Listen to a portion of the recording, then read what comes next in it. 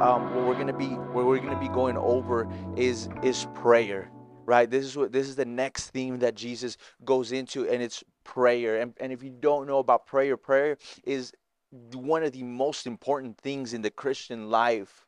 A Christian without a prayer life is merely even a Christian, but a Christian is supposed to be devoted to prayer.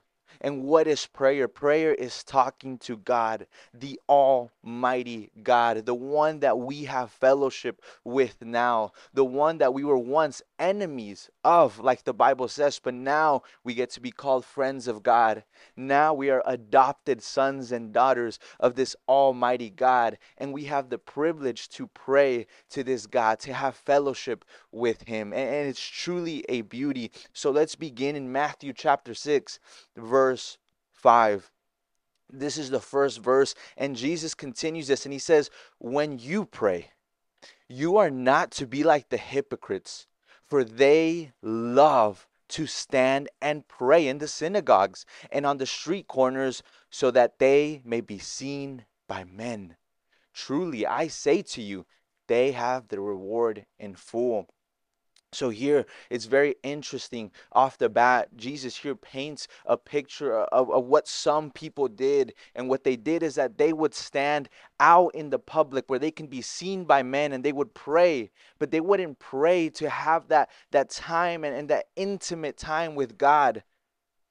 But it was just so that they can be seen by other men and gain their approval. Maybe they wanted to seem more spiritual than what people thought. Maybe they wanted to paint this picture of who they were, but it was a false reality. And the word that is used here, that Jesus used for hypocrites, it's a very interesting word, because in the Greek, the original text, the original meaning of this word means an actor, a stage player. Literally, someone who puts on an act, someone who puts on a mask and disguises himself as someone else.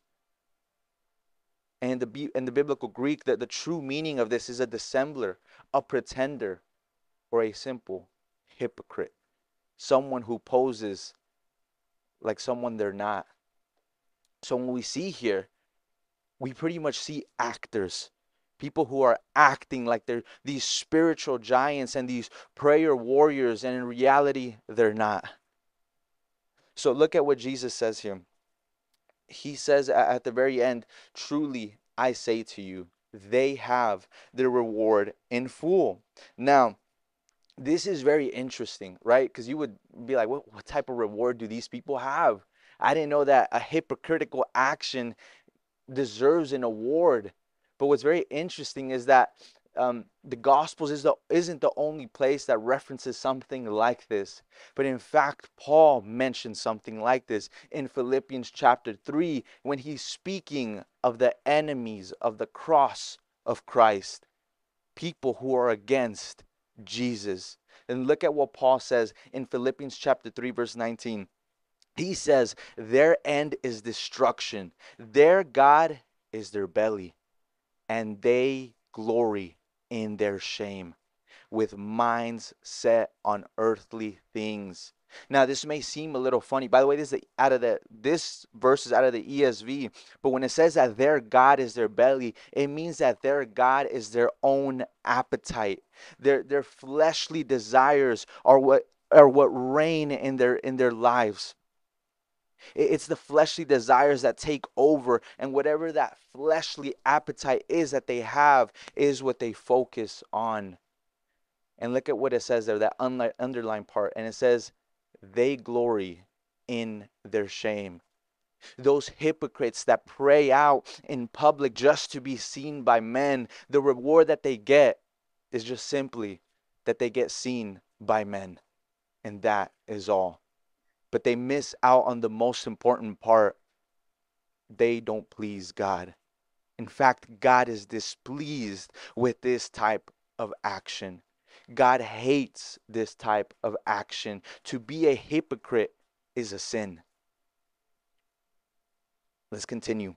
The next verse, Jesus says, but you So now here he makes a distinction, right? He was speaking to these people and he says, don't be like the hypocrites. And now he says, but you, when you pray, go into your inner room, close your door, and pray to your Father who is in secret. And your Father who sees what is done in secret will reward you, right? So here we see the distinction. In the first part, it was speaking of the hypocrite. Now it is speaking to you now. I mean, us Christians, us believers, this applies to us. What is the motive behind our prayers? And Jesus isn't saying that it's bad to pray out in the public or to pray out in front of other people. But he said it is better to go in private. Here he says the inner room. Now in the Greek, this word literally means a chamber or an inner chamber, a secret room. And he says, close the door where you are not seen by anybody, but it's just you in intimate fellowship with God, the Almighty Creator, the one who created you and me, the one who saved you and me. To have that secret time with the Lord. That is what reigns over any public prayer. It is your private prayer life. I love how Paul Washer says it. Paul Washer says that a man with no prayer life is a useless man. It doesn't matter how much theology they know. It doesn't matter if they have a PhD. It doesn't matter all the hermeneutics and all these biblical fancy words that they use and this and that. But no, if they have no prayer life, they are useless. So, what does this mean for us? We need to ask ourselves a couple questions. If we need to be real, looking at this verse, we need to ask ourselves a couple questions. And I have them here.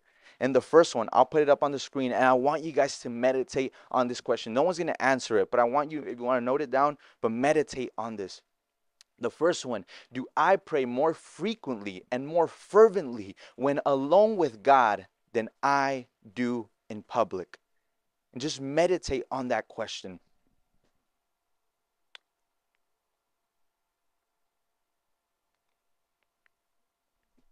Is your prayer life greater out in public in front of others, or is it greater in private? And this is really, really important for us, because the private life of a Christian is who he truly is. And the private life of a Christian is, you'll really see what the type of person that they are. I mean, a man devoted to God is a man devoted to prayer and studying the scriptures. And this is not just a once in a while thing, but a daily thing. We see in the Psalms that when the psalmists speak and they're praising God and they're studying the word, we see that they usually do it in the morning, the first thing what they do when they wake up. But it should also be the last thing that we do before we go to sleep. We should start our day in the word and prayer and end it in the word and prayer. The next question is this: do I love my secret place of prayer? Is it something that you desire for you to just go home and go into that secret place, maybe just in your room, but to be in prayer? Is that something that you desire? Is it something that even exists in your life? And this doesn't just apply to you guys, but it applies to me. It applies to Keith. It applies to pastors, theologians. I mean, every single Christian. It applies to everyone, every single person. So we need to hold each other to this standard. Last question is my public praying simply the overflow of my private praying? And what this means is that you can tell based on how a person prays if they have a private prayer life or if they don't. And it's not to call people out or to start judging people, but it's to get real with yourself. Do you struggle praying in public in front of other people and you don't know what to say? That means you probably don't even pray in private. A man or a woman who prays in private, they know how to speak to God. And it's not something that they have to study on their own, but it's something that they just do. If you don't know how to pray, just start praying. It can be simple as going into the Psalms and reciting Psalms. See how the psalmist cried out to God. I mean, we have everything that we need to pray. We don't have to be these great giants in the faith to have the secret life of prayer, but it is every single one. Whether you were saved last week or you've been saved for the last decade, this must continue in your private prayer life. I love what D.A. Carson says about this. And he says this. He says, could it be that the prime reason we do not see prayers answered is because we are less concerned with bringing our requests to God than with showing off before men? And just think about that. I mean, I hear it all the time. People saying that, man, it's just, I feel like God's not answering my prayers. I feel like this and that. And you know what? Maybe God is being silent. I don't know. I don't know for your specific situation. But bring your request to God. I mean, we are to pray for one another. We are to pray for our problems. We are to pray for our future. We are to pray for everything. I mean, everything. The Bible literally says, don't stress about nothing. Don't be anxious about nothing, but pray for everything. So I just love this. Could it be that the prime reason we do not see prayers answered is because we are less concerned with bringing our requests to God than with showing off before men? What is your motive? If you're someone who prays out in public in front of others, what is the motive? If you're someone who teaches in front of others, what is your motive? It is to be seen as the spiritual giant, as someone who is a prayer warrior or a theologian or a Bible nerd. What is the reason? And the sole reason just should be to please God and God alone. I mean, Paul makes it clear in Galatians that if his goal was to please man, he would not be a servant of God. He would be a servant of man. But no, Paul is not a servant of man. He is a servant of God. So his sole purpose is to please God in everything that he does. And we should too. We are Christians. We are believers, ones who follow God. We are now indwelt with the Holy Spirit. The Bible says that those who live in the flesh cannot please God. Brothers and sisters, if we're Christians, we are to live in the Spirit. And the Spirit knows the thoughts of God and knows what pleases God. And guess what? If you walk in the Spirit, you will also please God with your life. Worship isn't just singing and listening to songs, but worship is how you live your daily life. And that includes prayer. Amen. Amen. Let's continue. Matthew chapter 6 verse 7 says this. And when you are praying, so really quick, Jesus here presupposes, which means that he already makes the statement when you are praying, meaning Jesus is already thinking that the people he's speaking to already do have a prayer life. Why? Because it's part of the Christian life. It's part of the life of the believer. It's an oxymoron to say that a Christian doesn't pray. It doesn't make sense. But no, a Christian is supposed to be dedicated to prayer. So let's continue. And when you are praying, do not use meaningless repetition as the Gentiles do, for they suppose that they will be heard for their many words. So what does this mean? What this means is that in context, the Gentiles, meaning those who weren't Jews, in the first century, which was the time of Jesus, they participated in pagan idol worship. And this involved repetitive chanting of words and phrases. And they did this because they thought that they would be heard by repeating their prayers. They thought of their gods like humans. And maybe you guys can relate. I don't know if you guys did it when you guys were smaller with your parents, and where you just nagged at your parents and you just begged at them that they may allow you to do something. And you just say, Mom, Mom, Mom, or Dad, please let me do this. Please let me do this. Please let me do this. And they think of God in that same manner. But God is not like that.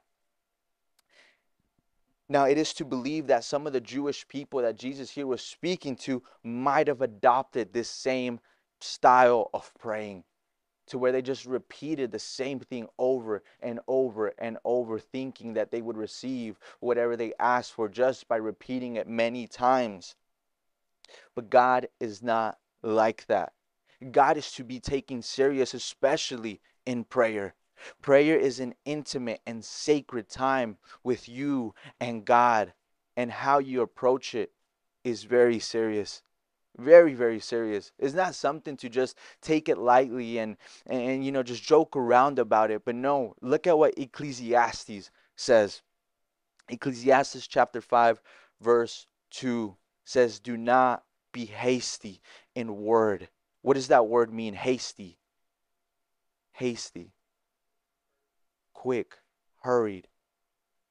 Do not be hasty in word or impulsive in thought to bring up a matter in the presence of God. For God is in heaven and you are on earth. Therefore, let your words be few. When you go to prayer, careful on what it is that you're praying and how it is that you're praying. Jesus um, gives an example, and we're going to go into it tonight, of how it is to pray. And I hope that we can all learn from it. Whether you do have that prayer life or you don't, we need to continue this and really be devoted to a life of prayer. One second. Okay. Um, verse 8. Verse 8 says this. So Jesus continues and he says, "So do not be like them, for your Father knows what you need before you ask him." Right? Why is it that we don't need to go to God and keep repeating what we're saying and just thinking that he's going to hear us better?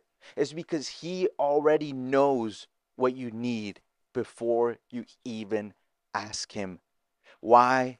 God is all knowing. He is sovereign. He knows your needs. He knows what it is that you need, Christian. And this should bring comfort to your life, that the God, the one that created you and me, knows you better than you even know yourself. And he knows what you truly need. Now, this may pose the question, and many people have asked it. If this is true, if God already knows what we need before we even ask him, then why even ask him? Or in other words, if God knows what we need, then why even pray? And a lot of people have asked, it's a very, very popular question, but I'm going to give you a very simple answer, because we are commanded to. It is the way that God made it. Now, do I know how exactly it works? I don't. I don't know exactly how it works, how it is that prayer changes things, or how it is that prayer works with God, but it just does. And God made that a means for his glory, and it's amazing that we get to partake in that via prayer. So, the Bible says, like I said earlier, worry about nothing, but pray about everything. That's Philippians chapter 4, verses 6 and 7. Take that to heart, to not worry about nothing, but to pray about everything. That means every situation in your life, big or small, you bring it to God. In 1 Thessalonians chapter 5 verse 17, it says pray without ceasing. What is the word ceasing? Without stopping. All right? And how does this look? To always pray daily. Don't skip that day. Maybe you do feel tired in the mornings. Maybe you do feel exhausted at night. But make that sacrifice to pray. Make it a daily practice. I love how One time here we had a Q&A with the elders, and it was very beautiful. I can't remember who said it, but one of them said it. Um, he was talking about pretty much the discipline, pretty much your discipline, and the stuff that you currently practice now. That, it's very important for you to really have that prayer life now, because it'll be much more difficult in the future when you have a spouse and when you have kids and you have a whole family. If you can't do it right now when it's just you, what makes you think you will do it with your whole family? Right? So this is something that must begin now, today. If you are not someone who prays on the daily, do it.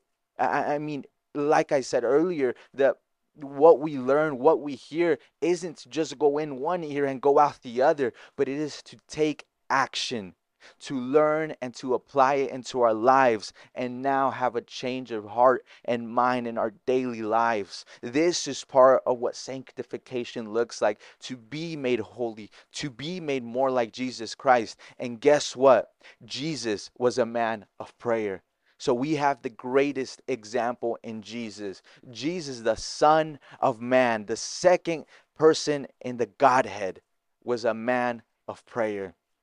And I just want you to think of that Jesus was a man of prayer. In Luke chapter 11, verse 1, the disciples approached Jesus. And what did they want to learn from Jesus? Somebody help me. What did they ask Jesus to teach them how to do?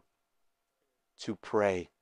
They had witnessed Jesus up until this point do miracles, do all types of wonders, in front of many people. And out of everything that they witnessed Jesus do, they were most intrigued by his prayer life.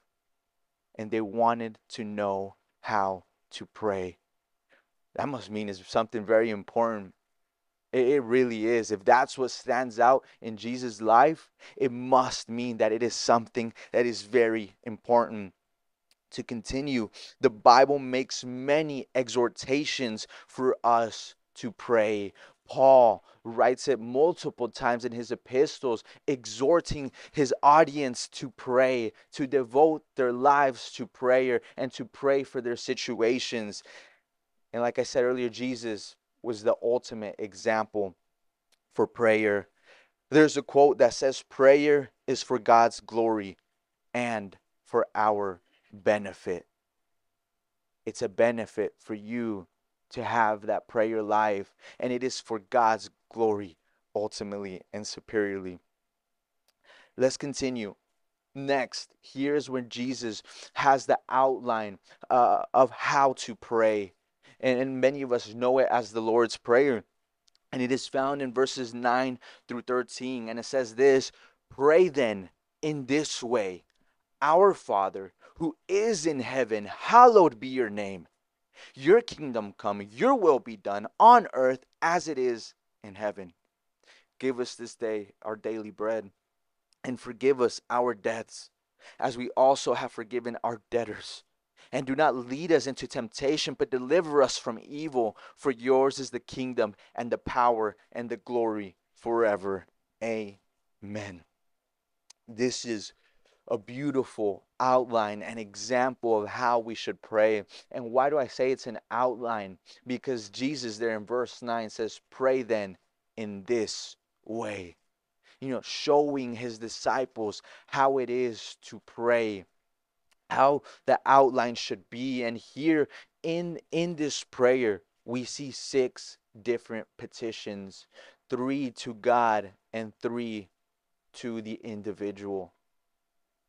Let's break down each one of them. So verse 9, "Pray then in this way: Our Father who is in heaven, hallowed be your name." Now, what does it mean to hallow someone's name? What it means is to make or to honor as holy. So to honor God's name as holy.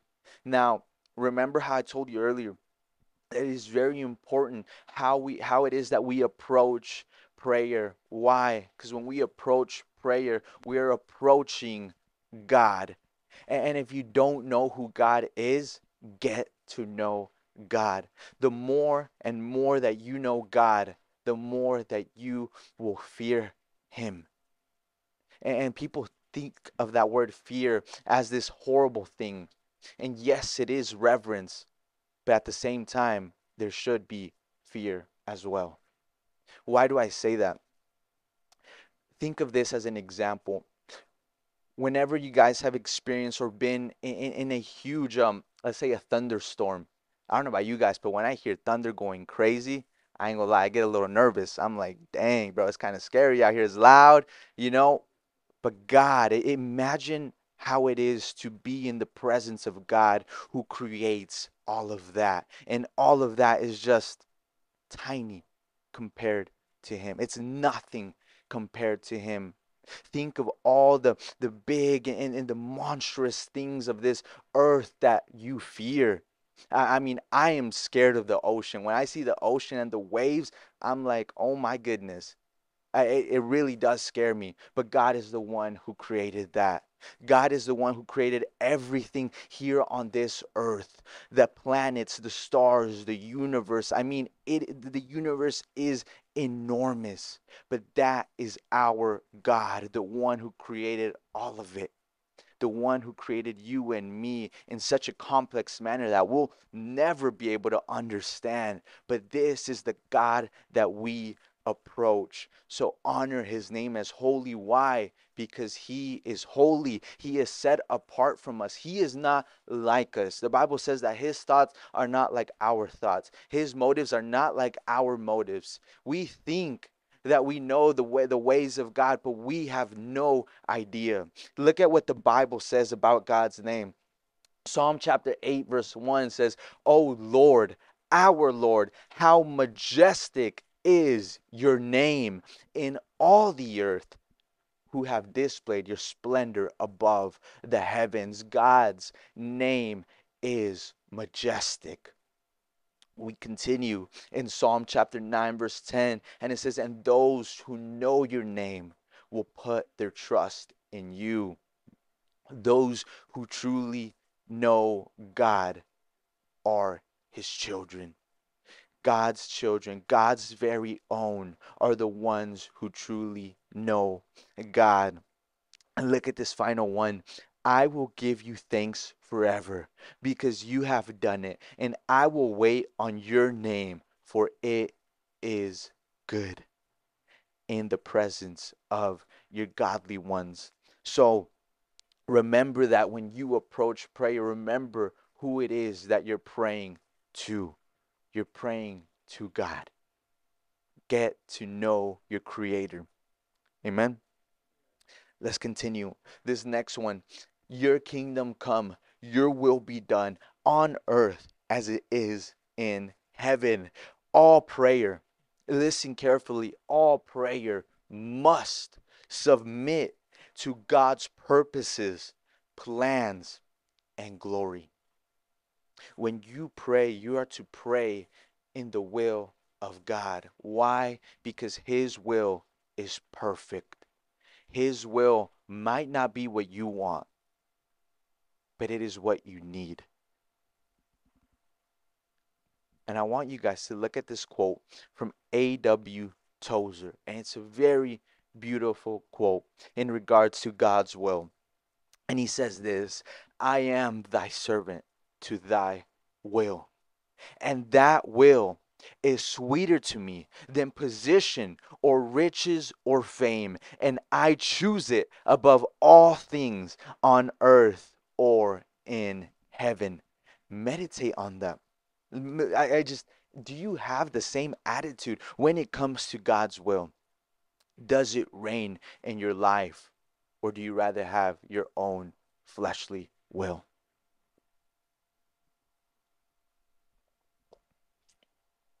And when it comes to God's will, the Father's perfect will, we have a great example. And who is that great example? Somebody help me. Jesus. And where do we see that? We see it in the Garden of Gethsemane, right before Jesus is arrested. What did he do? He cried out to the Father 3 times to let the cup of wrath, God's wrath, pass from him. But he said, not my will, but your will be done. Jesus is the perfect example of what it means to submit to God's will, right? We are Christians. And what does the word Christian mean? Little Christ. People who follow Jesus, people who follow his teachings and his ways, who want to mirror Jesus in their everyday life. Well, let me tell you, Jesus was known to be a man of prayer and a man who submitted to God's own will. So, what does that mean for us? We should do the same. And guess what? Does God's will look pretty all the time? Not in the beginning, because it didn't for Jesus. We see Jesus, and what happened? God's will was for what? For him to endure the sins of you and me on the cross. For God's wrath to fall upon him, the perfect and holy one, the only one who was ever good. What did God's will look for Paul? I mean, we saw this man was shipwrecked multiple times. This man was beaten and lashed multiple times. This man was thrown in prison multiple times. This was God's perfect will for Paul. And you may not like it at first, but it is for what? Not the temporary good, but for the ultimate good, for the eternal good. God's plans are good. Why? Because he is sovereign. He knows what's best for you and me. We don't. And when we think we do, that's how you know we are prideful people. And guess what? You can have it your way or you can have it God's way. But God's way is the perfect way. So when you come to prayer, it is to have God's will, his perfect will, be done into your lives. Amen. Amen. Let's continue. In verse 11, it says this, give us this day our daily bread. So I want you to notice something, that only after submitting his prayer to the will of God does Jesus introduce the first request. So this is the first request to man. And it says this, give us this day our daily bread. Now, what is the daily bread? And honestly, people will say different things. It may be speaking of physical bread, but it may be the spiritual need of the believer. But I want you guys to go to a passage in Matthew chapter 7. And I think it's just so beautiful. Matthew chapter 7, verse 7. Next chapter over, and we're going to read verses 7 through 11. And it says this, ask and it will be given to you. Seek and you will find. Knock and it will be open to you. For everyone who asks receives, and he who seeks finds, and to him who knocks it will be opened. Or what man is there among you, when his son asks for a loaf, will give him a stone? Or if he asks for a fish, he will not give him a snake, will he? If you then, being evil, know how to give good gifts to your children, how much more will your Father who is in heaven give what is good to those who ask him? That last part there, the last sentence, how much more will your Father who is in heaven give what is good to those who ask him? This is why prayer is important. It is to ask. And just like verse 11 says, to ask for the daily bread. And guess what? If we, being evil people, people who are corrupt, can give, I guess, good gifts, how much more can the God of the universe who created you and me, how much more can he give to you? Remember that God knows your needs. Ask your Father. Ask him.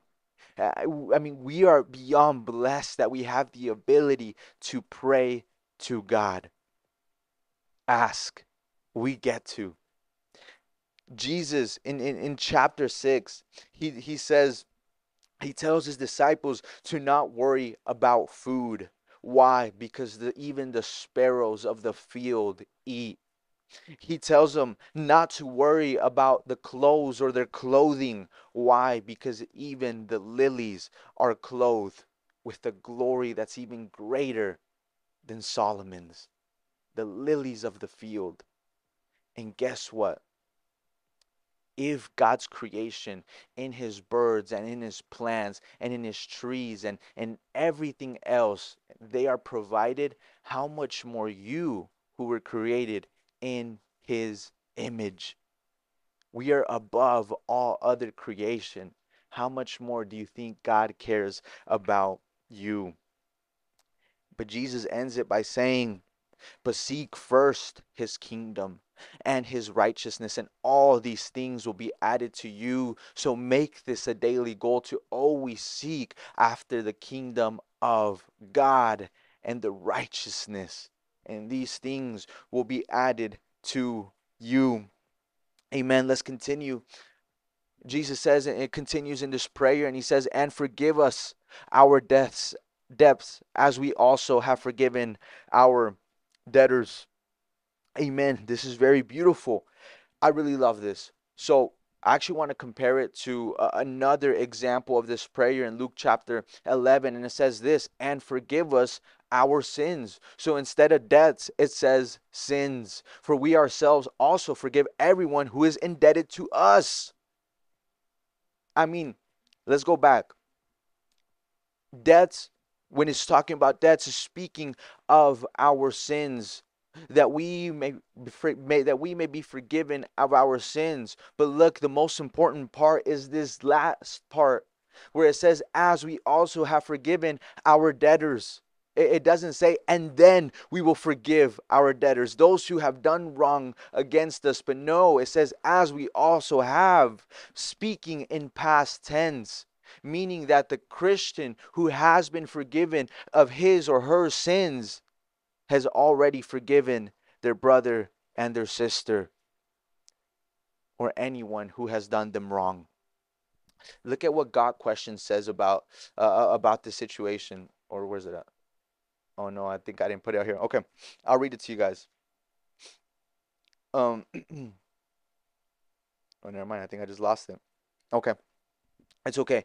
But the main important thing is that it already presupposes that the believer or the person has already forgiven those who have done wrong to them. A Christian is supposed to be merciful. And what does that mean? What does it mean to have mercy on someone else? It means that even though that person deserves punishment, you withhold from that. Why? Because God has forgiven you and shown you mercy, the greatest mercy ever, his wrath that you deserve for your sins. So the Christian is supposed to forgive and show mercy to everyone who wrongs them. Let's continue.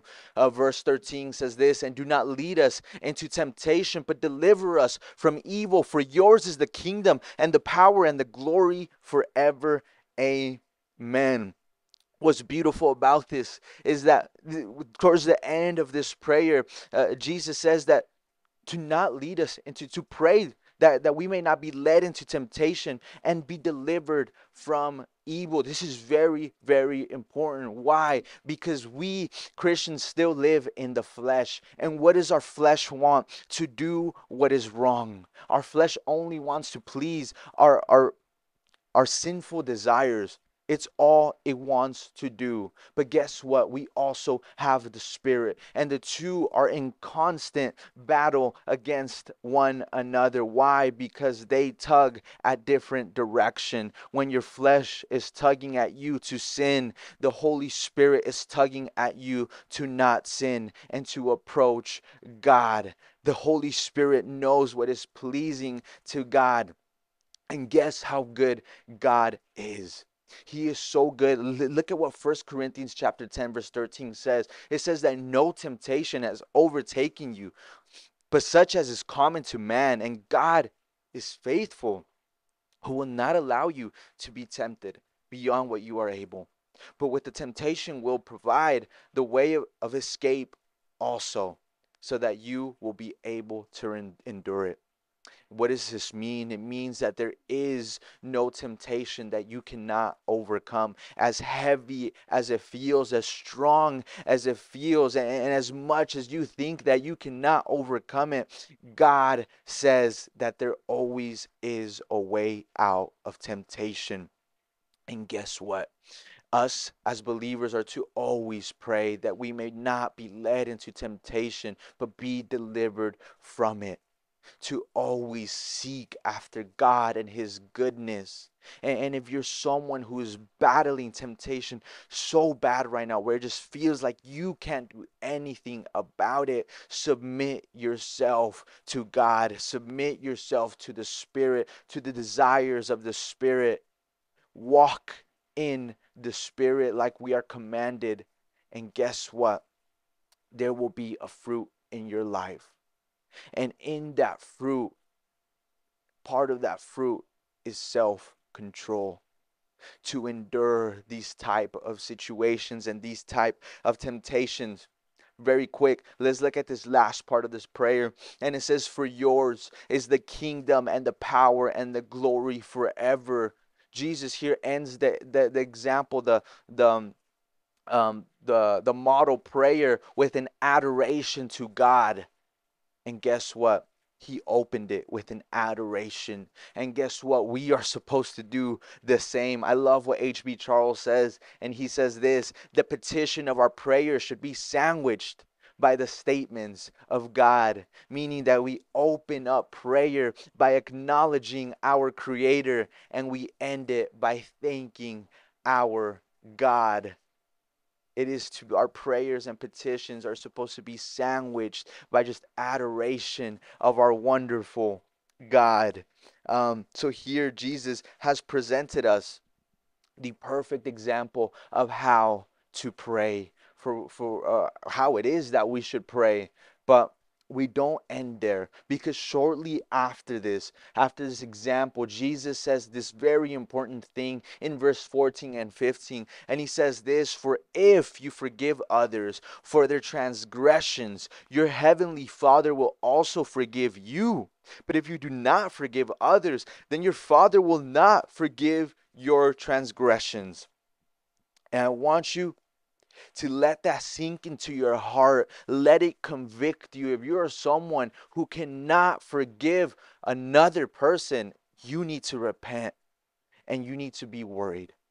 You really do. I mean, we see this example. Jesus brings the analogy of the servant who owed the king an immense debt. And guess what the king did? He forgave the servant of that debt. But what did the servant do? He turned his back and he faced somebody else who owed him just a tiny amount. And he demanded that debt from him and choked him. What?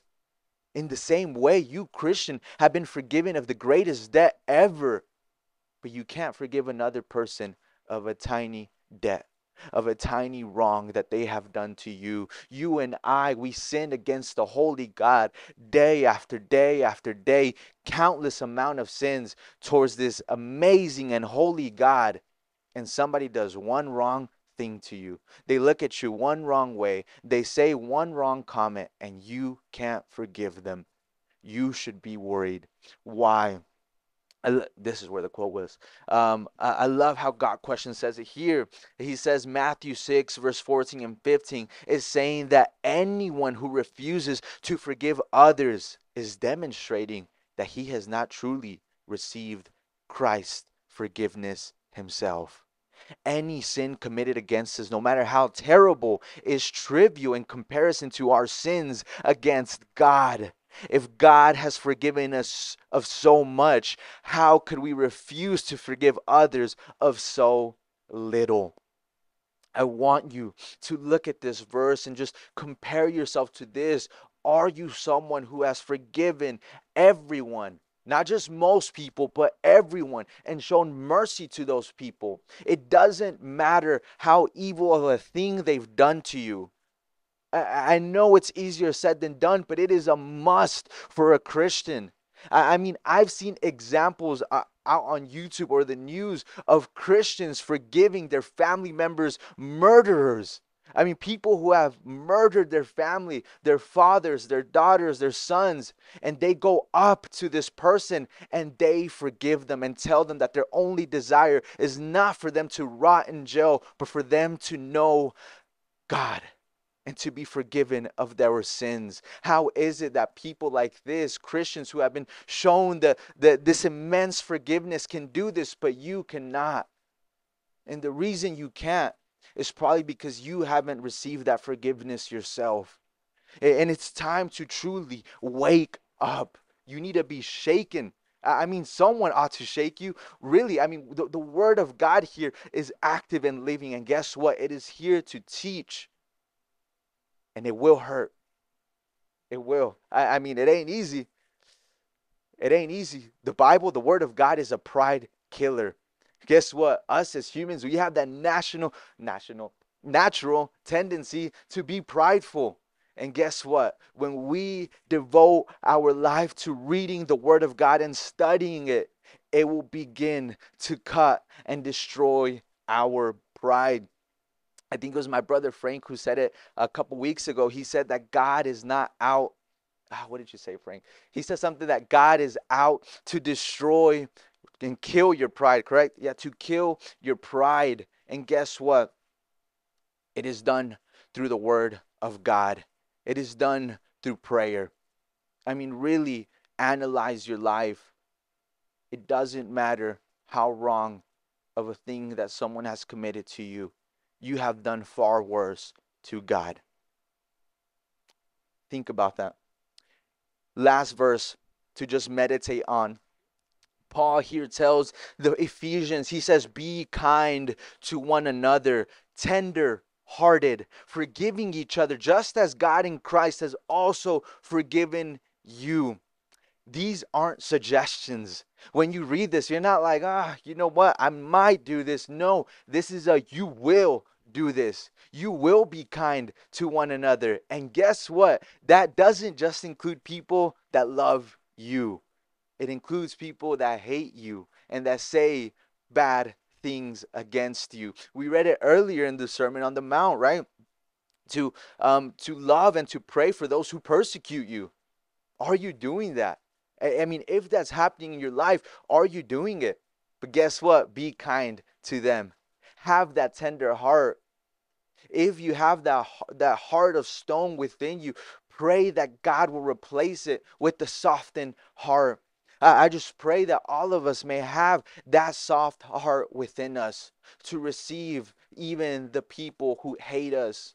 Jesus doesn't just tell us to love those who love us. He tells us to love our enemies. And Jesus does not suggest that. He commands it. So it's very, very important. But overall, from what we learned today, it is to be, all of us included, to be reminded that we must be men and women of prayer, every single one of us. And I'll be honest, I lack. There is places where I lack, both in reading the word and in prayer. And I feel almost like a hypocrite being up here. But guess what? That finger that is pointed at you is also pointed at me. God is not showing partiality, but it is all upon us, and we need to analyze our lives, but be devoted to prayer. We have an outline on how we should pray. If you're someone who's new to the faith and you don't know how to pray, well, guess what? Now you do. Look over this passage when you go home. Be in God's word, meditate on it, and pray about it. Pray about every situation in your life. If you're feeling uneasy, if you're feeling anxious, it's because you are not praying. Be devoted to prayer. The Bible tells us to pray without ceasing, meaning pray without stopping. That should be our goal, to always and always and always pray. Amen. So, and remember to forgive everyone, because God has shown you forgiveness.